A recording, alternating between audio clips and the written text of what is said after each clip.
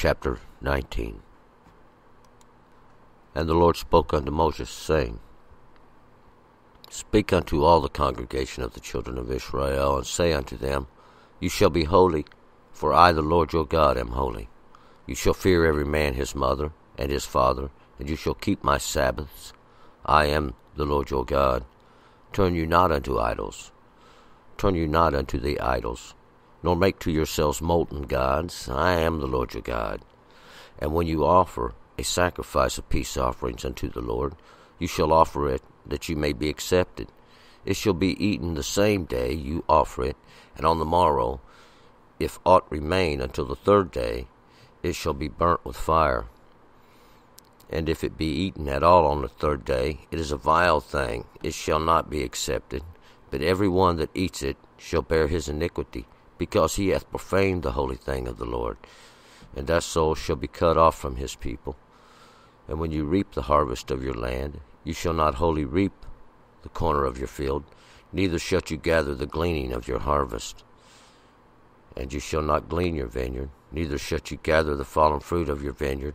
You shall leave them for the poor and for the stranger. I am the Lord your God. You shall not steal, neither shall you deal falsely, nor lie one to another. And you shall not swear by my name falsely, so that you profane the name of your God. I am the Lord. You shall not oppress your neighbor, nor rob him. The wages of a hired servant shall not abide with you all night until the morning. You shall not curse the deaf, nor put a stumbling block before the blind. But you shall fear your God. I am the Lord. You shall do no unrighteousness in judgment. You shall not respect the person of the poor, nor favor the person of the mighty, but in righteousness shalt you judge your neighbor. You shall not go up and down as a talebearer among your people, neither shall you stand idly by the blood of your neighbor. I am the Lord. You shall not hate your neighbor in your heart. You shall surely rebuke your neighbor, and not bear sin because of him. You shall not take vengeance, nor bear any grudge against the children of your people, but you shall love your neighbor as yourself. I am the Lord. You shall keep my statutes. You shall not let your cattle gender with a diverse kind. You shall not sow your field with two kinds of seed. Neither shall there come upon you a garment of two kinds of stuff mingled together. And whosoever lieth carnally with a woman, that is a bondmaid, designated for a man, and not at all redeemed, nor was freedom given her, there shall be inquisition. They shall not be put to death, because she was not free. And he shall bring his forfeit unto the Lord, unto the door of the tent of meeting, even a ram for a guilt offering, and the priest shall make atonement for him with the ram of the guilt offering before the Lord for his sin, which he has sinned. He shall be forgiven for his sin which he has sinned. And when you shall come into the land, and shall have planted all manner of trees for food, then you shall count the fruit thereof as forbidden. 3 years shall it be as forbidden unto you. It shall not be eaten. And in the 4th year all the fruit thereof shall be holy, for giving praise unto the Lord. But in the 5th year may you eat of the fruit thereof, that it may yield unto you more richly the increase thereof. I am the Lord your God. You shall not eat with the blood, neither shall you practice divination, nor soothsaying. You shall not round the corners of your heads, neither shall you mar the corners of your beard. You shall not make any cuttings in your flesh for the dead, nor imprint any marks upon you. I am the Lord. Profane not your daughter, to make her a harlot, lest the land fall into harlotry, and the land become full of lewdness. You shall keep my Sabbaths, and reverence my sanctuary. I am the Lord. Turn you not unto the ghosts, nor unto familiar spirits. Seek them not out, to be defiled by them. I am the Lord your God. You shalt rise up before the hoary head, and honor the face of the old man, and you shall fear your God. I am the Lord. And if a stranger sojourn with you in your land, you shall not do him wrong. The stranger that sojourns with you shall be unto you as the homeborn among you, and you shall love him as yourself, for you were strangers in the land of Egypt. I am the Lord your God. You shall do no unrighteousness in judgment, in meat yard, or weight, or in measure, just balances, just weights, a just ephah, and a just hin shall you have. I am the Lord your God, who brought you out of the land of Egypt. And you shall observe all my statutes and all mine ordinances, and do them. I am the Lord. All right, let's go back up to verse 1, and we once again are just continuing from the last chapter as Moses is instructed to speak to the children of Israel. That's basically everybody, all those that come forth from or are the descendants of Israel, who had the 12 sons, and 2 tribes being of Joseph. But we, and that would be for the whole, and those that are dispersed in all the earth. Of course, these are everybody who faces the adverse one or the life's adversity, and we find out that everybody is subject to that at any given moment in time. One could find out, but this last chapter dealt with the nakedness, and the nakedness is to talk about and expose somebody and their shortcomings, let us say, or to cause it to be known and to uncover that to others so that they might look see them in their shortcomings or in their sin, so to speak, as well as the other, as we take it to that point that we finally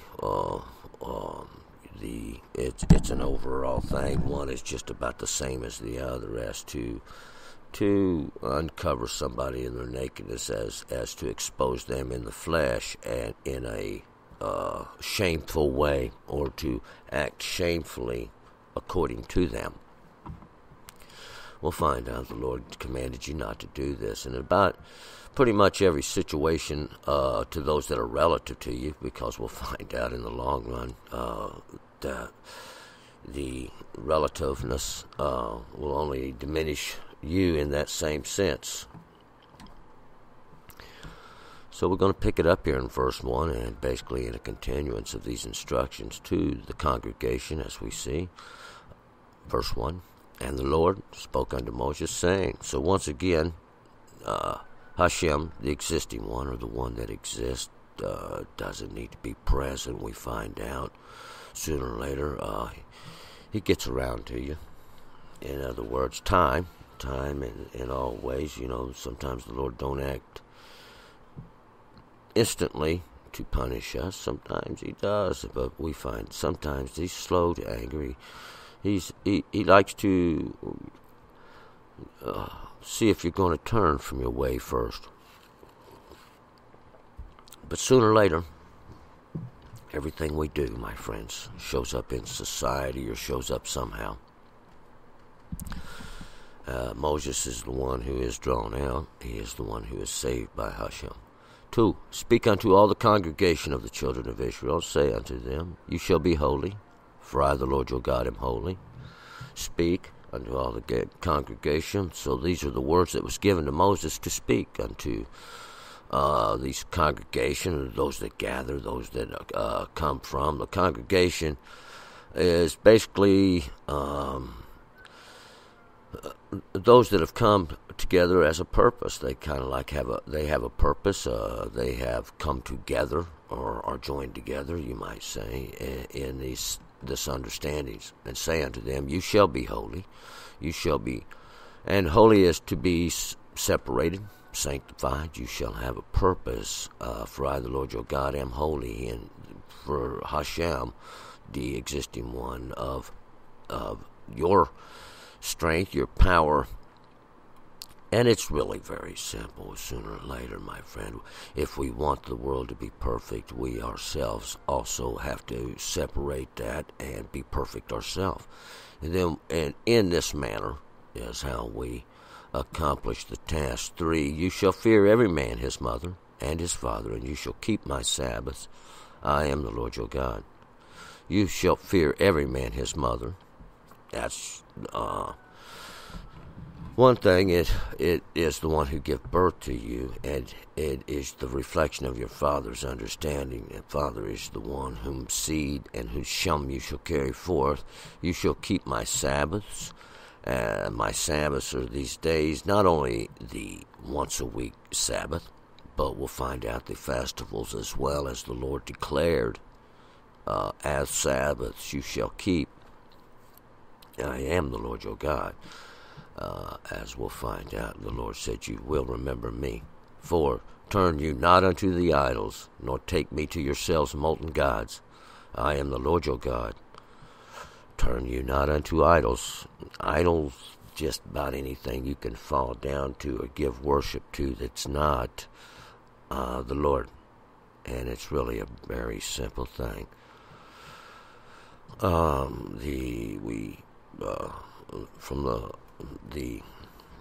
And idols, things that are made by men, things that are made by, as we'll find out, you nor make to yourselves these molten gods, these things that are formed up somehow. Somebody else made it, somebody else come up with it.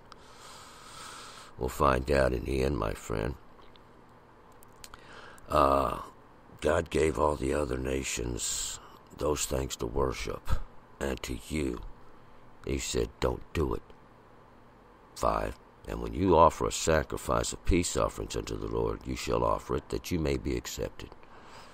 And when you offer a sacrifice of peace offerings, these things that are going to keep the peace, these things that are going to keep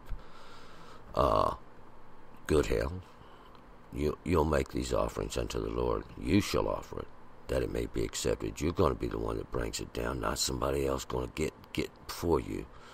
Now, there's somebody else that has the place to present it and make it all make sense. We're going to get back to the law with it. Now, it shall be eaten the same day, and it shall be consumed that same day. And that understanding, you offer it, it's consumed on the morrow. You realize that you're the one that done it, and you paid the price. You've accepted that, and on the morrow, that's what you've witnessed it, to finish consuming it.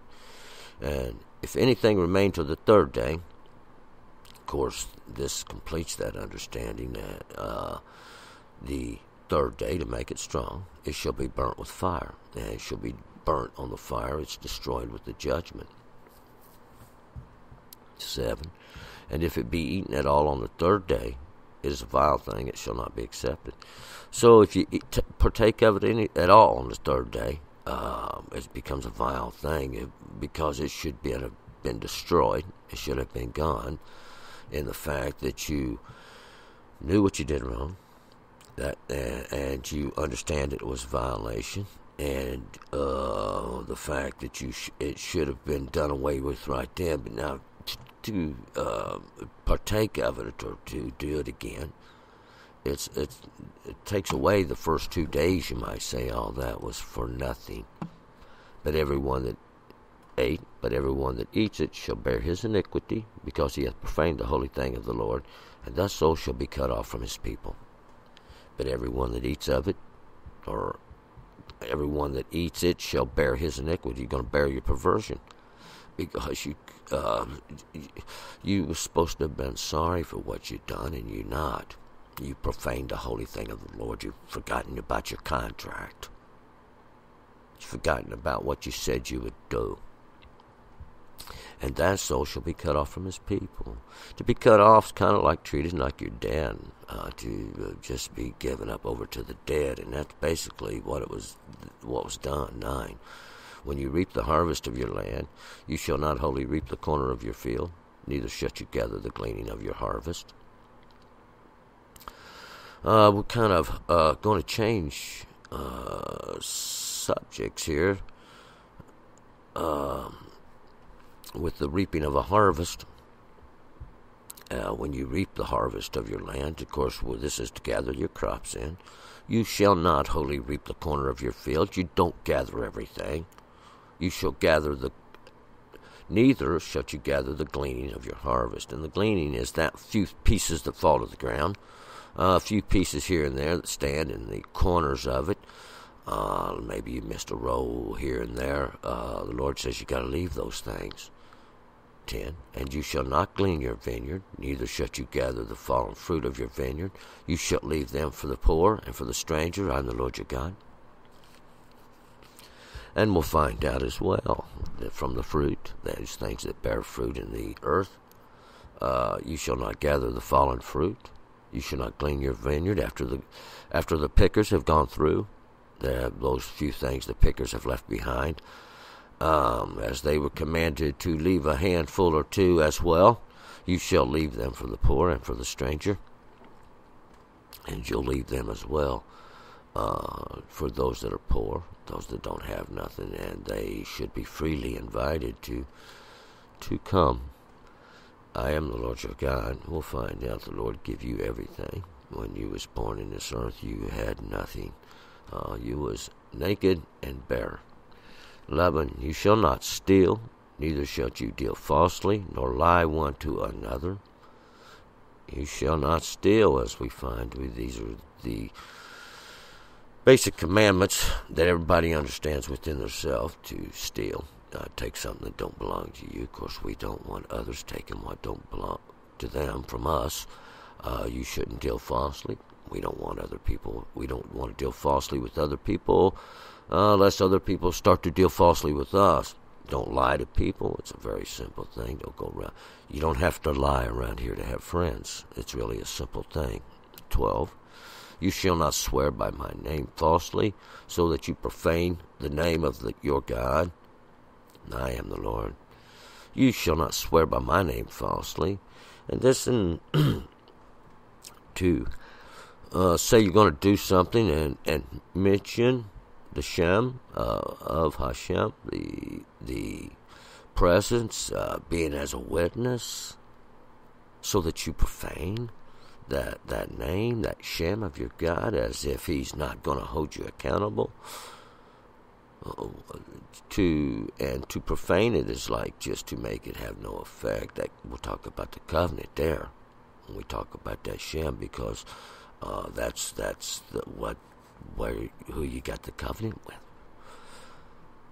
13, you shall not oppress your neighbor, nor rob him. The wages of a hired servant shall not abide with you all night until the morning. You shall not oppress your neighbor. There's no reason to treat your neighbor bad. We'll find out.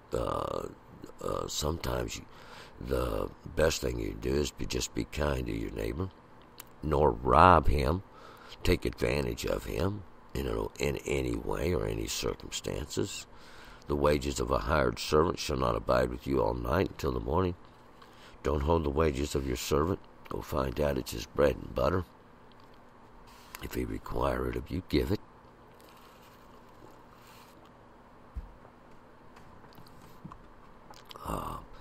Situations of life vary from individual to individual.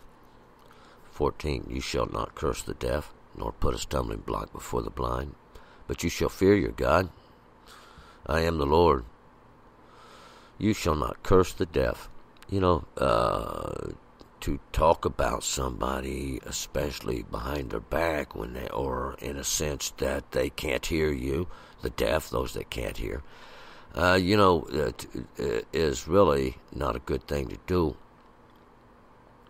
Sometimes we find we associate in this kind of a circle. We'll find out we're subject to just what we do in life. And maybe this is the lesson Hashem has for you. Sometimes we must look at things. We don't talk behind other people, or we don't browbeat the deaf, those that can't hear, and maybe they won't do it to us. We don't put stumbling blocks before the blind, to trip a blind man, to lay something in his path and to stand idly by while he goes forth to fall. So you might don't understand.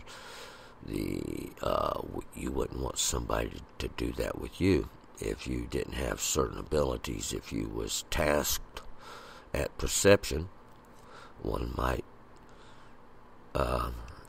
be more easily tripped up. The Lord commanded that the stumbling blocks be removed from the paths. But you shall fear your God.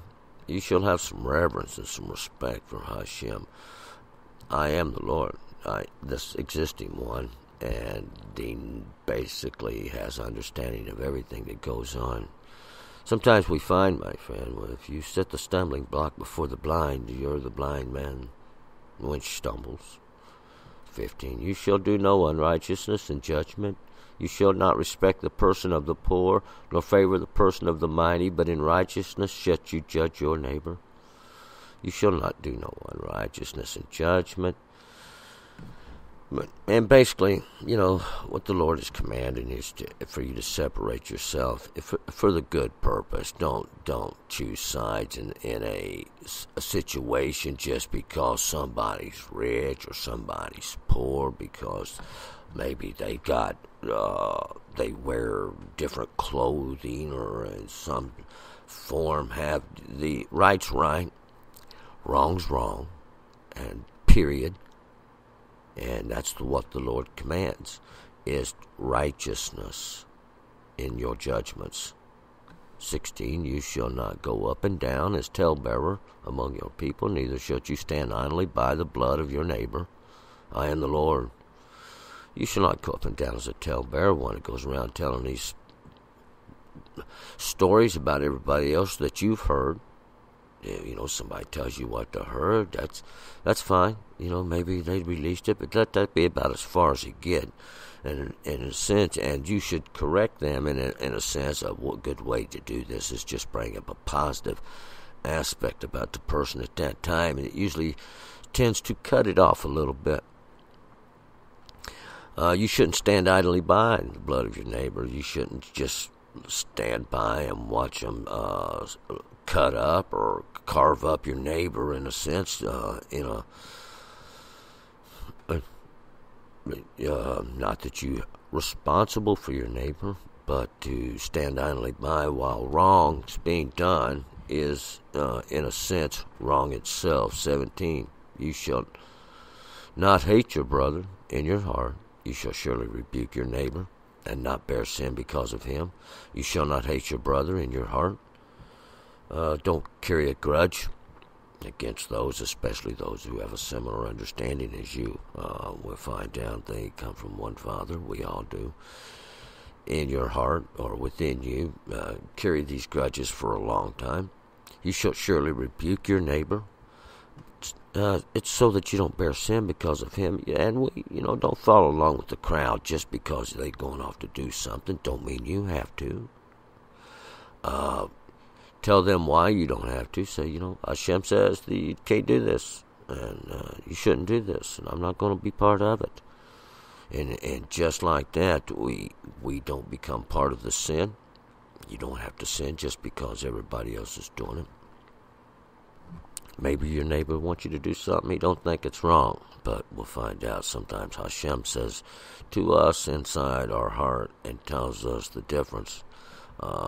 We have everybody at any moment in time can be adverse or become adverse as to test you. Sometimes we might think. 18. You shall not take vengeance nor bear any grudge against the children of your people, but you shall love your neighbor as yourself. I am the Lord. You shall not take vengeance. Don't try to get the old payback, you might say, or bear any grudge against the children of your people, especially those of your own kind, because we'll find out you're just coming against your own house in the long run. You shall love your neighbor. That's those nations and those peoples that are maybe not like you. It's evident because they have their own house, they have their own ways, they have their own understanding, and there's no problem with these things. We find out. You should love your neighbor, have respect for them. I am the Lord. We'll find out. Hashem has control over everything. He is the existing one. 19. You shall keep my statutes. You shall not let your cattle gender with a diverse kind. You shall not sow your field with two kinds of seed, neither shall there come upon you a garment of two kinds of stuff mingled together. You shall keep my statutes, these ordinances, these things declared, you might say. Well, the word is kucha, means these customs after this manner, like this, basically is what it means. According to this, and in effect, that you shall not mingle your cattle. You're not going to gender your cattle with a particular kind. To try to breed different cattle together in a sense to get some other form of flock. And then we take this in two different ways. We can take this figuratively and physically. You shall not sow your field with two kinds of seed. By planting in it these two different things that bring forth. Because the one thing it does is sometimes they cross-pollinate in a sense, and there's no more the seed there that you once had. It will produce a mingled seed. Neither shall there come upon you a garment of two kinds of stuff mingled together. And this garment is this outer covering of these kinds of stuff, these two, because they're mingled together once again in this understanding. Now, there shouldn't be a mingling of these garments or of these things that are sown. It's a very simple thing. The ordinances of Hashem are straightforward. There's no mingling them in with these other ordinances. 20, and whosoever lies carnally with a woman that is a bondmaid, designated for a man, and not at all redeemed, nor was freedom given her, there shall be inquisition. They shall not be put to death because she was not free. And then whosoever lies carnally, and that's in a physical sense, with a woman, that is a bondmaid. She's been taken as a servant. We'll find out in today's society these things really are not acceptable to sell a person off into a debt. In some customs, these things were done. As we'll find out, this woman here was designated for a man. She was done promised to be married off, and of course there was a time set of her redemption. Her freedom was to be given her after that point. She was to be married. But there is someone who has taken advantage, or somehow come into this situation with her. We'll find out. They'll not be put to death, because she was not free. She was in that bond position. But there shall be an inquisition. Of course, the King James Version says she will be scourged. No, but there will be questioning. See, and there will be a punishment down out to just say she will be scourged, as in a sense to already. We'll find out the guilt is all automatically given over to the man. He's the one that is the masculine. He's supposed to be in control of every situation in the first place. So both really are guilty, but it would be my opinion. The man should have took the controlled position. 21, and he shall bring his forfeit unto the Lord unto the door of the tent of meeting, even a ram for a guilt offering. And he shall bring his forfeit unto the Lord. That's his forfeit is that guilt offering. That's what a guilt offering is. It's an asham is offering, because it's what this should be for, is guilt, or that guilt he brought upon her. We don't know the exact situation of the matter, but there would have been a questioning. He shall bring that forfeit unto the Lord, unto the door of the tent of meeting, even a ram for a guilt offering.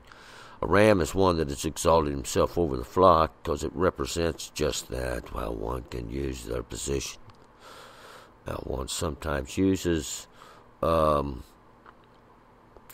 authority. Of course, the Lord gives you the authority, and you should be doing the right thing. But he shall bring his forfeit into the door of the meeting. 22. And the priest shall make atonement for him with the ram of the guilt offering before the Lord for his sin which he hath sinned. And the priest will make atonement for him. For this sin and this shortcoming, we'll find out that some people have. We might say the Lord has given you the law. It's for your good, to keep you under control, and these things he commanded you not to do. And these things will be looked as a sin or as a shortcoming unto the Lord. But you can be forgiven if and when you realize, of course, and have accepted the fact that you have a shortcoming and you wish to turn. 23, and when you shall come into the land and shall have planted all manner of trees for food, then you shall count the fruit thereof as forbidden. 3 years shall it be as forbidden unto you, it shall not be eaten. And when you come into the land that you and shall have planted all manner of trees for food. So you will come into the land, and you will plant these trees for food. You shall count these fruit trees forbidden. 3 years. And now it's going to complete the greater understandings, we'll find out, because it's just a simple witness as we receive and do what the Lord has told us to do, as plant these trees, inherit the land.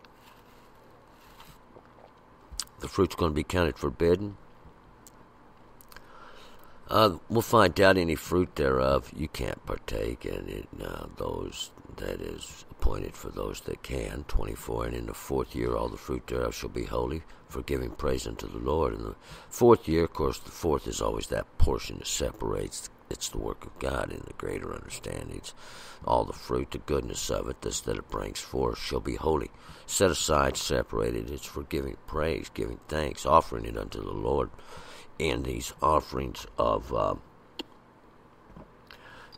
peace offerings, these offerings of free will, first fruits, and such as that. 25. But in the 5th year may you eat of the fruit thereof, that it may yield unto you more richly the increase thereof. I am the Lord your God. But in the 5th year, of course, the 5th is a portion, and that's always that portion of grace and the greater understandings, that you may eat of the fruit. Because, the ideal is that it was grace you have entered the land. It is grace you have planted the tree. It is grace that you have received the fruit. In everything we get, we find the mercy and the grace of Hashem. And it's so that we can get a more rich yield. There's more in it, we'll find out, in everything you produce and everything you grow. Hashem puts a little something special in it just for you. 26. You shall not eat with the blood, neither shall you practice divination nor soothsaying. You shall not eat the blood. Now, of course, we talked about this several times. The blood represents the life, and you shall not eat that alive. Neither shall you practice divination or soothsaying.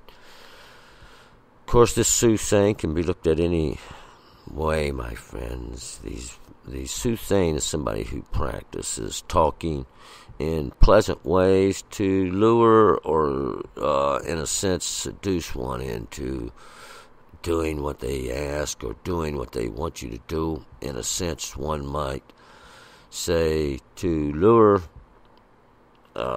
usually for personal gain.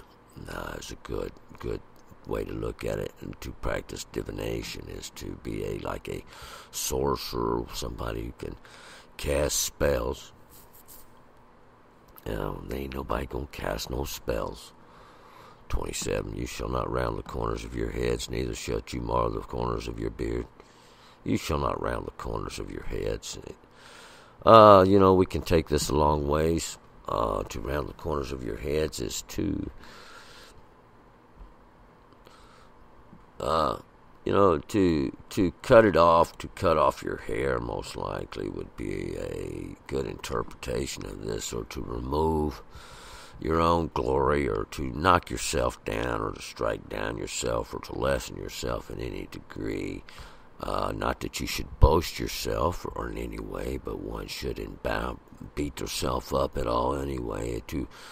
Neither should you mar the corners of your beards, and in a sense, to cut off the hair of your face, to that glory, these things that are made plain. We're going to find out, my friend.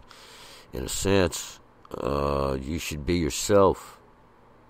28. You shall not make any cuttings in your flesh for the dead, nor imprint any marks upon you. I am the Lord. You shall not make any cuttings in your flesh for the dead. just because somebody dies. No sense to injure yourself, as one used to do, like they could possibly take the place of them in some kind of sense. We'll find out. One is responsible for yourself, and the other is responsible for themselves. And this is the way Hashem made it, just for them reasons. Don't imprint any marks upon you. As we'll see today in today's society, a lot of people don't know the laws of Hashem, and they begin to mark up the flesh, and there's nobody that says you can't. Obviously you can, but Hashem says you shouldn't do these things.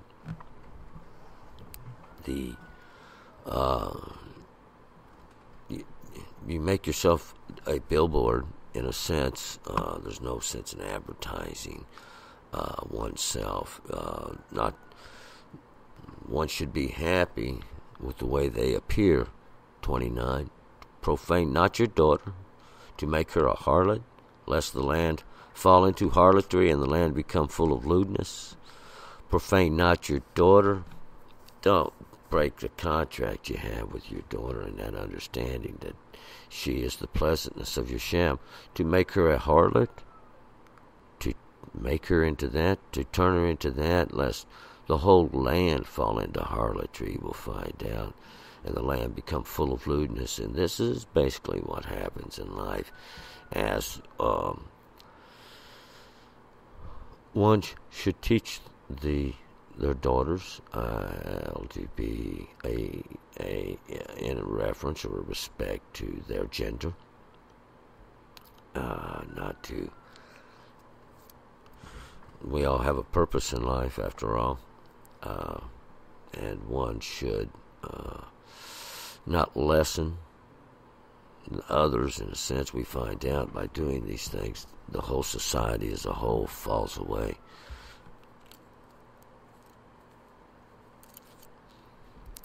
You shall keep my Sabbaths and reverence my sanctuary. I am the Lord. You shall keep my Sabbaths, or these rests, these days that are separated, sanctified. Of course, the Lord gives us a list of them. We have a Sabbath it's on Saturday. We'll just go ahead and get it straight. The Shabbos, the seventh day. Of course, that's the day of rest. It finishes everything. And in the same understanding are the Sabbaths, as we'll find out. There will be 3 of them set throughout the year, and the Lord has established them. The Passover, the Festival of Weeks, and as well Day of Atonement. That leads into the Festival of Sukkot, the Festival of Booths. 31. Reverence and reverence this sanctuary is to have some respect for these things the Lord has sanctified and separated. Of course, we find out all the Lord asked was that you remember Him from time to time. 31. Turn you not unto the ghost, nor unto the familiar spirits. Seek them not out, to be defiled by them. I am the Lord your God. Turn you not unto ghosts. Well, we'll find out there's those that do, that practice sorceries and divinations. My friends, don't turn unto these familiar spirits. These ones that think they can talk to ghosts. Don't seek them out. Don't defile yourself. Don't be an idiot. I am the Lord your God. Have some common sense. Hashem give you common sense from the beginning. The dead are just that, my friends. They're dead. If they exist, it will be within your understanding, and there's no other place given here on the earth for the dead to exist. Unless we go talk in a figurative sense. Then sometimes we wonder if we don't walk among them constantly. 32, you shall rise up before the hoary head, and honor the face of the old man, and you shall fear your God. I am the Lord. You shall rise up before the hoary head. Have some respect for the aging person. There's a lot of times today there's little respect in life, little respect in the world. To honor the face of the old man, to have a little respect.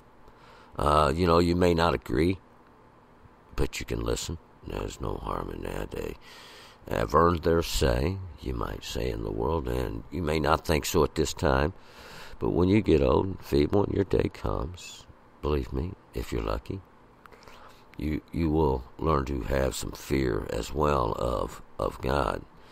I am the Lord, and the existing one, and everywhere. You never know, my friend, when we face the adverse one constantly, we get adverse to the understanding of God and think we know it all. 34, the stranger that sojourns with you shall be unto you as a homeborn among you. You shall love him as yourself, for you were strangers in the land of Egypt. I am the Lord your God. The stranger that sojourns with you. Oh, that's about anybody that comes to sojourn. As we know, we are all sojourners here, my friend. And it's those that have sojourned with you, those that want to be part of Hashem's family, be part of the understanding, be part of that knowledge, have a little bit of strength, stand up a little bit, have responsible for themselves. This shall be unto you just like a homeborn, just like anybody else that's born there. We'll find out. You shall love him just like you love yourself. That you're going to treat your neighbor just like you want to be treated. You were strangers in the land of Egypt, and you can remember how they treated you there. We wouldn't want them to cry out unto the Lord now, would we? Because we know the Lord is merciful. 35, you shall do no unrighteousness in judgment, in meat, yard, in weight, or in measure. You shall do no unrighteousness. And we could just put a period right there. But we're talking about in judgment. We're talking about in meat yard. That's, of course, meat yard is a standard, in a sense, in setting up a rule. You set up a rules, but then they say, well, these are exceptions to that. They don't have to go by that rule. They'll go by this rule. Got a different weight, a different measure. They get this much. These guys get this much. That don't work. That don't work. You're commanded not to do these things. Everything is just. Everything's righteous. It doesn't matter who they are. I don't care if they're walking barefoot or wearing a crown. The weight goes out the same. 36. Just balances, just weights, a just ephah and a just hin shall you have. I am the Lord your God, who brought you out of the land of Egypt. Just balances. Everybody gets treated fairly. Everybody's equal in a sense. Just weights. That's your measures and that's your scales you weigh it out with. It's all equal. A just ephah, a just hin. A ephah was something that was used to measure a dry measure. And a hin was something that was used to measure a liquid measure. There's an equal balance of everything. The dry measures and the liquid measures, that which moistens as well. You shall have these just weights. I am the Lord your God, who brought you out of the land of Egypt. The one who exists, the strength and this power and this might, who brought you out of that land of graves, that place where these things exist, these unjust balances and these unjust weights.